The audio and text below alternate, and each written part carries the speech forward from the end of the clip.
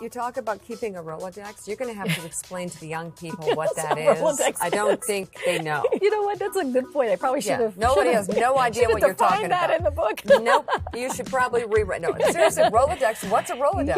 Yes. Basically, I mean, it's just a short way of saying you just need to make sure that you are replenishing your contacts, staying in touch with the contacts that you've made, whether on your iPhone or your other devices.